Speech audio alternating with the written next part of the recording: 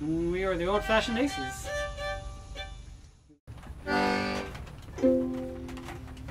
All right, I've forgotten shoe fly. That's good. Oh, all right, okay. Are you ready? Yeah. Rolling? Yeah. Okay. What's it called? Here's a little song we learned from Freeman Fontenot. It's called Shoe Fly, Don't Bother Me.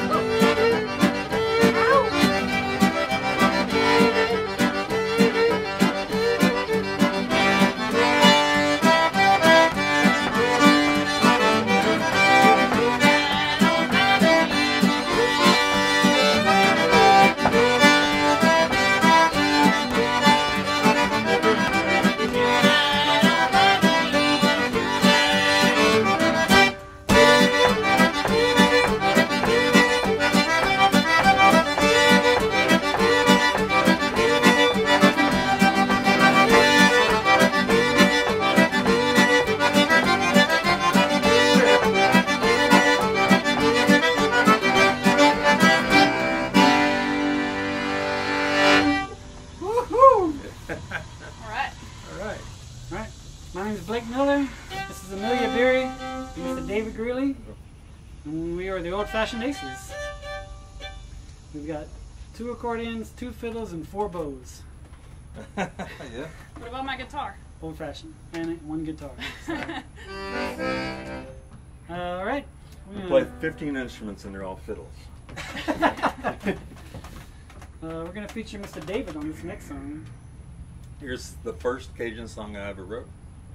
It took me like 15 minutes to write it, and I wasn't sure. That long? I wasn't sure if it was any good, and I sang it for the guitar player who spoke real good French.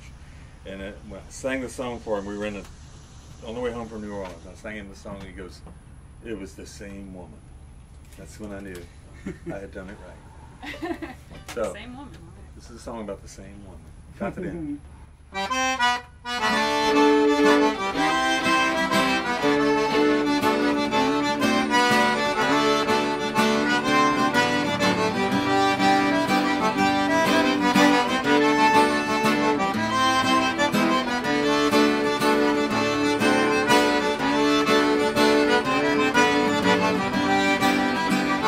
Moi j'étais en ville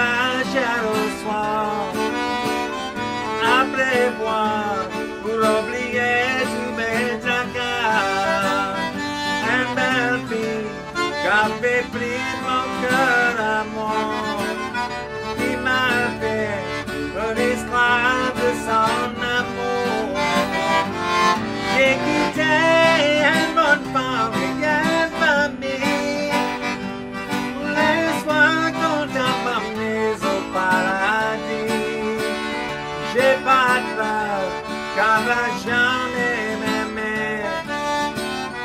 Non, j'ai peur, qu'elle va jamais s'en revenir.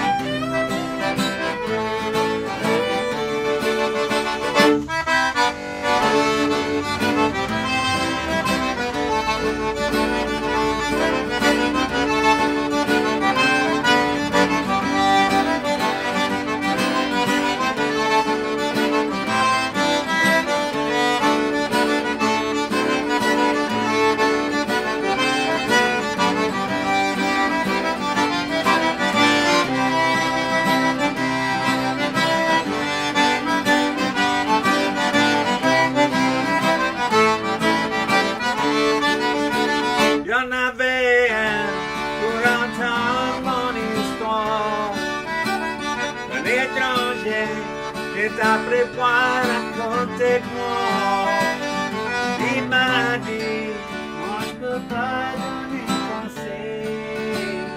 Il m'a dit, mon histoire est bien pareille. Elle avait des yeux bleus et des cheveux jaunes, la plus belle des criminels dans la Louisiane. J'ai pas peur.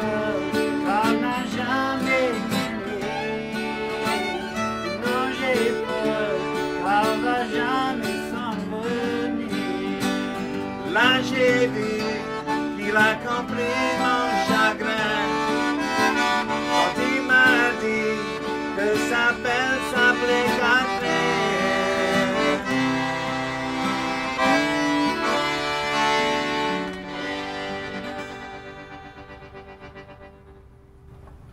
Nice. Yeah. Oh, it's one of my favorite waltzes, David. Thank you. Great song, great song.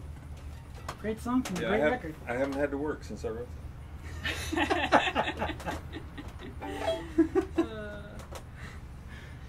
What's next on our list here? Next we're going to do, this is a song that we took from an old ballad. It's a very famous, I don't know about famous, but it was popular at one time in Louisiana. A little ballad called Les Amours et les Beaux Jours, and we took it and put some music to it, and we were invited to take part in a project recreating the songs collected from a ballad singer named Cesar Vincent, who was from, was he from around New Iberia? Abbeville. Abbeville. He's from around Abbeville, Louisiana. And this is one of the songs he sang, and we were selected. We were chosen to this song. Given this song. Given this song. Very honestly. Chosen to have this song bring to a record project that was released a few years ago called Travailler c'est trop dur.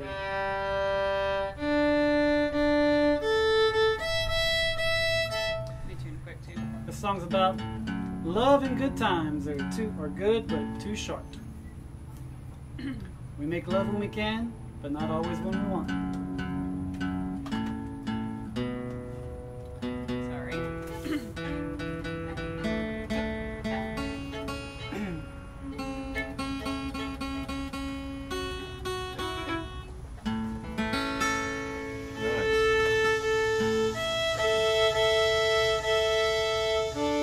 This is an a cappella ballad. No instruments normally on this song, but we instrumented the daylights out of it. Instrumented. Right. Here we go.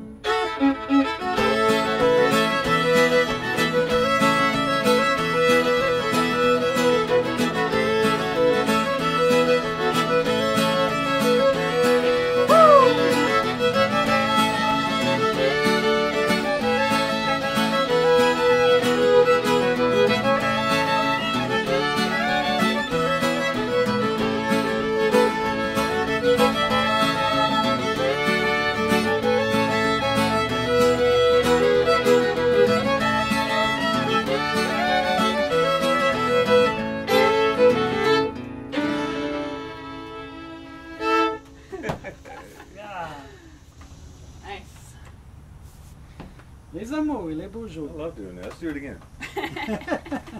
Play it again. You give a little monkey boot at the end. Alright. Next is Bayou Teche. Oh, good. Where's this come from? I don't remember that. This song was played by a man named Columbus Fruget, an accordion player. And I learned it off of a 78 RPM recording. It was put out in the 30s. And it's called La Valse de Bayou Teche, the Bayou Teche Waltz. This is the other Bayou Teche Waltz. This is the rare and wonderful Bayou Teche Waltz. It's not your run-of-the-mill Bayou Teche. That's right.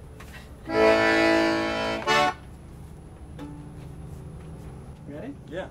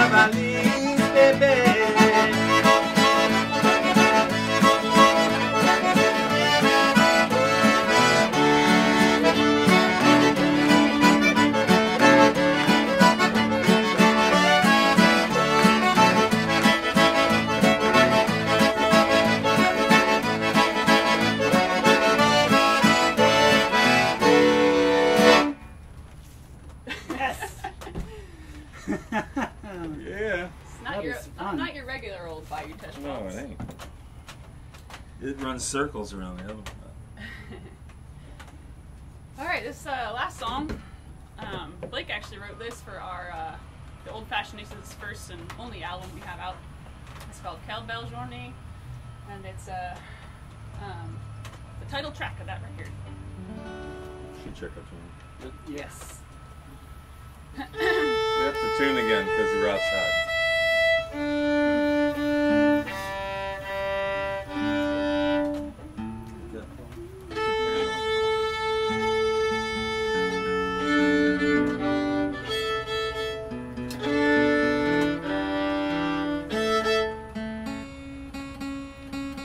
They said we wouldn't have to tune if we were inside? That's right. It's been fun playing for y'all. Yeah. I love it. One of my favorite Sure festivals. appreciative of this opportunity to play for y'all. Thank you. Next time we'll be in person. That's right. Here we go. Quelle Belle Journée. What a beautiful day.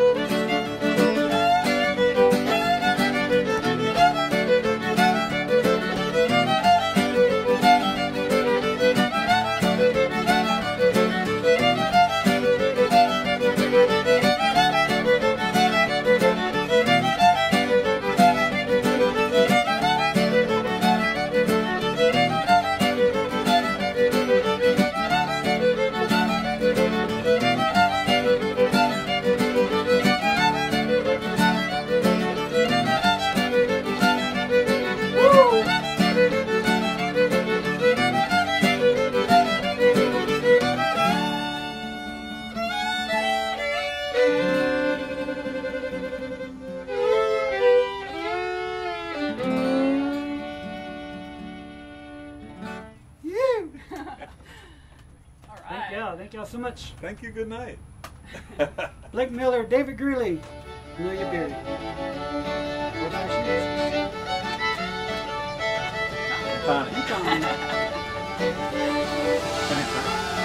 Oh, okay. We're like, I like what's going on. So we are here in Breaux-Bridge, Louisiana. Home of the bridge.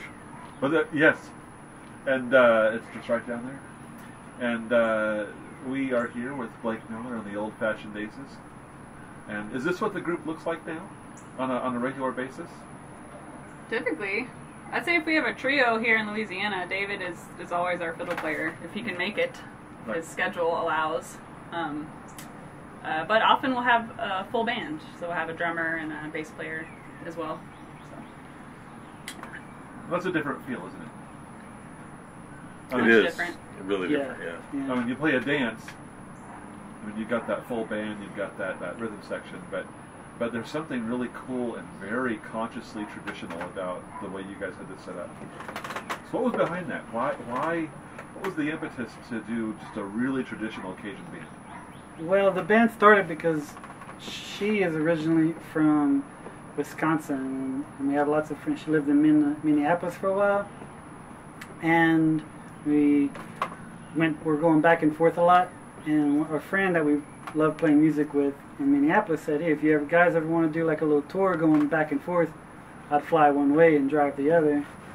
And so that's how this band started. Our friend AJ Srubas. That's how we got a gig. Srubas in French. Srubas. If you got more than one of his family, it's a Srubas. Yeah, I think one Christmas he flew down, and then we all drove back and did a couple of gigs, and then after that we decided on a band name at one of our house concerts, I think. Yeah. And then while drinking old fashions, somebody yes. said, "Hey." Somebody did. And then decided to record because we thought it was so much fun, and It's a great record. but he doesn't live here, so and you know, David's not too bad of a fiddle player, so we asked him to He's an okay stand-in. to play with us while, you know, in gigs around town here. So you've been playing for about how long together now? We recorded, I think, like 2 years ago, 2.5 years. So maybe like 3, maybe or so. And I mean, you and David have played together a lot, like in different combinations of things over the years. And Blake and I met Blake maybe 7 or 8 years ago, and have played music with him, you know, some throughout the years. And It happened very naturally, and without us even realizing it happened.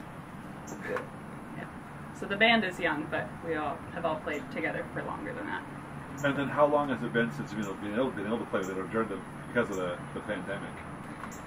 Well, we played one other time since it started together. A couple of weeks ago. Yeah, Right? and that's it. This is only the second time that we've gotten together. How does it feel to go without? I mean, just to not be able to get together and play. Blake and I are lucky because we live together and are able to play together whenever we want. But as soon as we add a third person, the dynamic changes so much that it's, you know, a pleasure to add a third person and play, especially with David. It's like walking around with one shoe. You can get used to it, but when the other shoe comes back, it's like, oh, right. Yes. And how would you describe your sound? What are you aiming towards? What do you want people to feel when you're playing?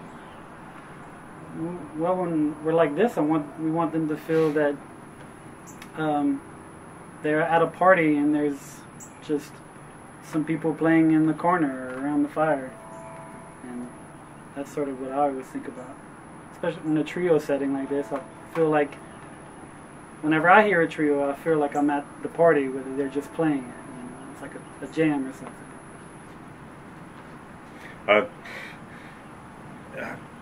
I've been in a lot of different bands, and playing in this band, it's like, let's have fun. We're going to have fun. Goal number one. Yeah. Have fun. And luckily that's easy because Amelia plays such great guitar. That's I have to say that off the bat because that's what makes it possible.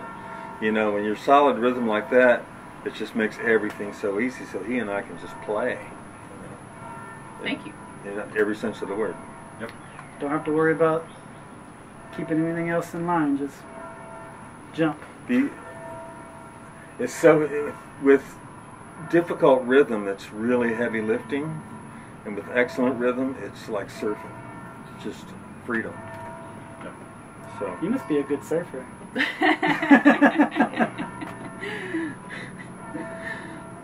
Well, if I were, you know, if you were playing at the festival, I'd ask you to, I mean, yeah, bring that rhythm section, but then break it down and just do the trio for a few songs too. Because it has a different feel to it. Totally. You know, there's a different kind of, not just dynamic, but kind of sense of the song. So, I mean, you're playing these traditional songs, you're right within the tradition, but how have you over the years seen the tradition evolve as well? Just in Cajun music in general. A lot more minor chords. I think one of the things that we decided, I think you have more of an opinion about this, but I really like really old style traditional Cajun music, going back to like early records and stuff, especially trios and without a full band sound. And I think our goal in the beginning of this was to sound like that, was to emulate, you know, like the old style trios and, you know, acoustic bands. Would that be a good? Yeah. I mean, the music I grew up listening to and grew up loving and wanting to play sounded like this. You know, it's like that's how it sounded. Maybe they had a drummer, maybe they had a steel guitar, but mostly it was just this exact thing, you know. But then my taste evolved, and I do love people who push the envelope, including Mr. David here, who did a lot of envelope pushing and signing and sealing and bring the envelope and watch. I think about like Quelle Belle Journée, that last song that I wrote. It's like, I love horn sections too, and so try to get that idea and bring it into a Cajun fiddle tune, and that's how you get those sort of big responses to the calls, and it's all derived. It's not really traditional thinking in Cajun music as one might typically think, but I feel like you can take something like that and hide it and kind of gloss over it, and people won't even realize that you're doing it. Sneak it in there. Sneak it in there. I never thought of that as a horn section, but I can hear it now. Yeah. How do you say that? Yeah, it's groovy. Come here, Connie. This is like the honorary fourth member of the band here. Yeah. We're trying to teach her to play the triangle. It's not going so well. Yeah, you know. She was a quarantine adoption. Is that right? Yeah, we just got her a couple months ago, and she's gotten used to live streaming. The first couple times she was barking and whining the whole time, and now she just lays in her bed. Except for now. Well, you can tell this is live. I mean, Come here, baby. This is you know, a quarantine interview. About my masks here, you know, ready to roll. Oh yeah. So, when you think about traditional music versus the music that, as you described, pushes the envelope, what's important to retain? What do you keep? What's important as a foundation? I like that. Well, can we redo that question? Yeah. Yeah. The Brobridge traffic is got some hooligans around here. What are the bells? Were the Must be a bells? parade. No. Nah, it's gonna be The fine. bells are. Yeah. The bells are Just a true roaring to Harley. downtown Brobridge. Man. It's like doing a circle around us. We might actually might. No, I think it's in the parks, I think. That's just another part of the culture, really. I mean, youth culture. I don't remember being that age. They must be younger than us. I'm not really quite into that. I've always thought it was a little too easy to hyphenate Cajun music. You know, to make it Cajun rock, or you know, well, I don't know what anyone else has ever tried, but nobody tried Cajun jazz, but you know, Cajun and something else, and you just kind of mush them together. But I like to be in the music. Don't go out. I'm not reaching for anything except imagination, so that it grows naturally within itself. You know, so to extend it like that instead of grafting anything onto it. That's what I like to do. I don't really know how to answer that question. It's what is the most important thing to retain. I think it's more just the, I mean, it just sounds so cliche, but the soul of it, right? I mean, how do you even define that? Just there's something deep down that when it's there, you know it, and when it's not there, it's obvious that it's missing. I don't know what it is.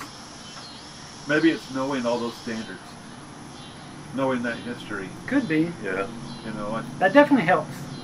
I don't know if it's absolutely necessary, but it certainly helps. I didn't really grow up with this music per se. I mean, my dad played traditional music, so I heard some Cajun music because there were some friends of friends that played it. But I started learning it in my early 20s, and I feel like my first love of the music was dancing to it, and that was like one of the main things that I wanted to keep, you know, involved was like the dance beat, and that's what really drives the music and kind of has, even if it's, you know, from this really basic trio to like a full band or something, that's still like that's not the reason, but one of the main reasons. It's driving and it's a good dance beat. I think that's one thing I would keep in it. Do you think the dance element is very important?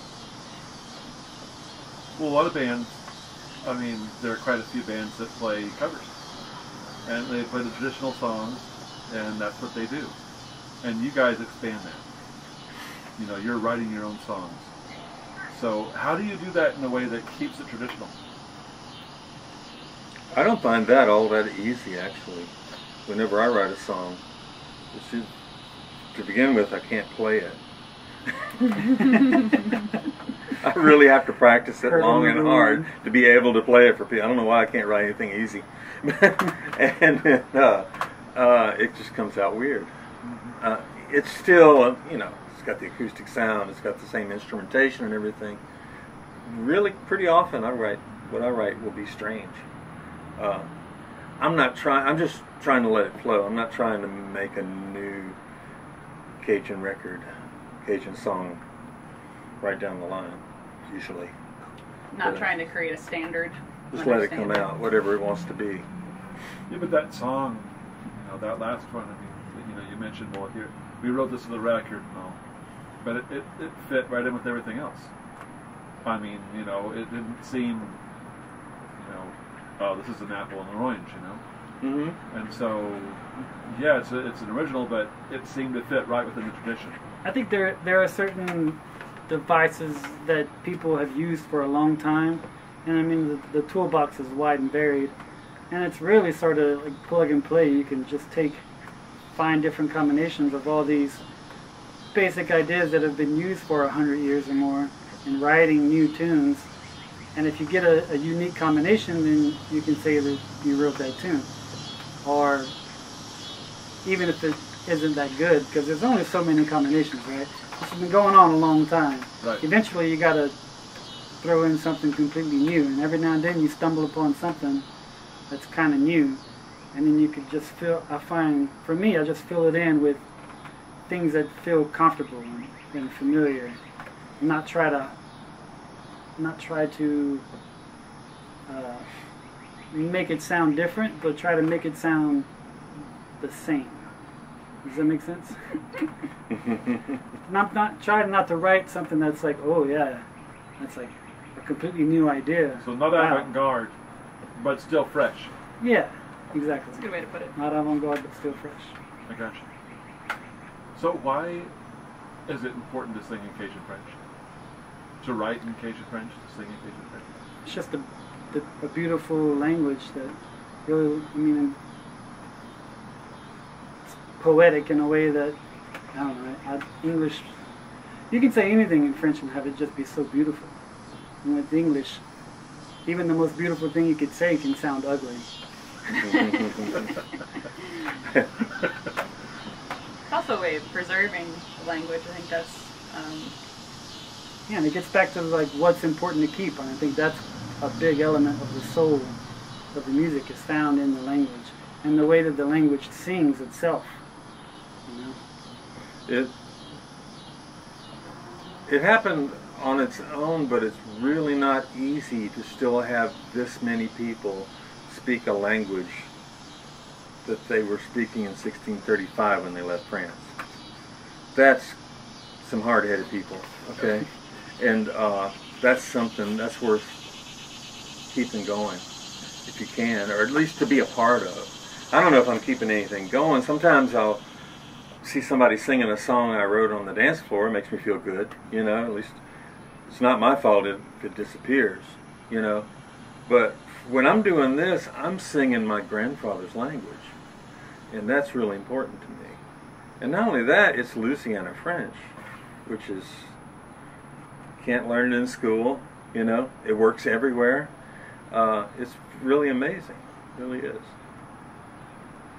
You guys have played a lot of places. And together, but also just in various incarnations of music. You played a lot of places internationally, you know, and people connect with this music. You know, that's it. You know, they do. They feel it. They get it. Yeah. What is it about this music that people connect with just everywhere? I don't know. You got it? I have an idea. Okay. Yeah.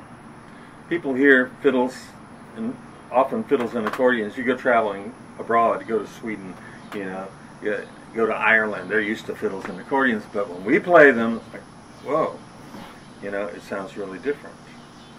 I'm in the green room at a concert in Cape Breton, and I pull out my fiddle, I start to warm up, and every head in the room turns, because it's full of rhythms. It's just not marching music. This is hip-shaking music. We are infused with East African and Caribbean, Afro-Caribbean rhythms. And because of the fact that this was a French Catholic colony, and those people, the Afro-Caribbeans, could, on their day off, play drums and dance just like they were in Africa. It was totally not a problem here, you know. Out of the question in the rest of the South, but here it was fine. So that just permeated everything. And I think a lot of people don't really realize, but when we play, we're not, you know, on some beat or another. We're all over the place. And that moves people, I think. I do love being at a festival or a concert situation where there's people from all over the place and they play all kinds of music, and you're the only Louisiana act there. And as soon as you start to warm up or play a little bit, it's true, like everybody's like, whoa. Mm-hmm. Even if, you know, because a lot of times people have never even heard, or if they have, it's been some sort of watered down version that they've encountered through Hollywood or something, you know. And but when you hear real people doing the real thing like this, it's world changing in a lot of ways for a lot of people, and it's fun to like see their faces, you know. Because I play the accordion, right? What is nerdier than the accordion? First of all, you bring it up, you take it out, this thing out the box, and it's like, wow, I've never seen one like that, you know. And then you pull on it, and they're like, holy cow! You know, it's fun. It's fun to blow people's minds. That's what I was going to say, too. I feel like everyone wants to hear about that instrument. You know, and there's accordions all in different genres of music and different kinds of them all over the place. But I feel like people are very curious about what they are and, you know, how they're built. And it's, I don't think that necessarily is why people love Cajun music, no. But it's definitely a factor in it. Powerful little thing. You can hear it. Sure. Yeah, you can hear it. My favorite thing that people say, though, is like, my grandfather used to play the accordion, but he played the real accordion. Yeah. It's my favorite thing. Yeah, you get that every show, probably. Pretty much, yeah. Yeah. It's some ancestor or somebody in their family playing the piano accordion. Well, this last one is for everyone. What's one of your happiest memories playing music? Right this moment. I mean, it was a good moment. It was a good one. Happiest moment playing music. One you'd like to share. When I think about that question, it's hard for me to pinpoint a specific moment. but more just every time that I'm on a stage, slightly elevated, so like this high above everyone's head, and you can just look out over a packed dance floor and see everyone going up and down at the same time. Like whenever that happens, that's my favorite moment. And it's not really like one specific time, because it happens all the time when I play. Okay. No, but like when that does happen, when you can get that to happen, that's the best. Well, the reason for music is to get people to focus on something beautiful. And when you can get a large room full of people focused on something beautiful, that's a good accomplishment. You know, we need that. One of my happiest ones, Nick Spitzer played us on the radio the other day when we were at the 4th of July celebration on the National Mall in 1994. And there were about 100,000 people who could see us, and about 300,000 who could hear us, and we were on the radio nationwide. And that's a lot of focus. So I got up on that stage in front of all that, and it was so overwhelming that my nerves just ran and hid. And I was totally calm. And, you know, I played as well as I ever played in front of all that. That was really fun. Really fun. To get up and be in that position and just be able to burn it up. That was a blast. That happens once in a while. I don't know if I have any specific moments of it, but I'm remembering moments of like late night campfire jams that you stay up so late that, you know, there's only like 3 or 4 people left real over or sickos, something. I call them. Yeah, and I feel like I don't do that often, but when it does happen and there's moments like that like you're one of 3 or 4 people that stay up like at a festival or something, and there's people that you don't see all the time or you don't always get to play with, and sometimes from people from different genres of music, and some of those jams have been so awesome that you just don't want to go to bed. And I think I like what Blake said about playing for dancers and having that be like those are really good moments too, but sitting by a campfire or like having a small jam like that is probably high up on the list too. It's pretty cool. So if we ever get large crowds of people again. Yeah. Well, again, have fun. Until then, it's all the internet. Small crowds are good. COVID will pass. Yeah. COVID will, yeah. COVID will pass. Yeah. Oh, it'll pass. Oh, that's fine. Okay. So what's next for the band? End of quarantine. Yeah. I haven't booked any gigs, to be honest. I think that this band is sort of a side project for Blake. He plays with the Revelers and travels with them more full time, and you know, David has his solo career, and this is sort of like a side project. And this is my only like band that I play with all the time, but I have a day job, and I think since quarantine hit, it's been like we just stopped. I stopped reaching out to figure out, you know, to play more gigs and travel, because we just don't know where it's going. But we have been thinking about another record. I don't know. That's what I was going to say. It's been about time you made a new record. Yeah, it's been a couple years, and you know, we have a bunch of new stuff we've been working on. Don't lose my number. And playing. I know, and we recorded just with AJ last time, but our band is so like fluid with a bunch of different people, so we were thinking about doing another record with, you know, including more of those people, and not really sure which direction or when we're going to do it, but someday soon. Yeah. Now that we have the time and energy, maybe not the money, but the the time. But you have the hard part it. done. Yeah. Writing the songs and picking the good ones that you want to do.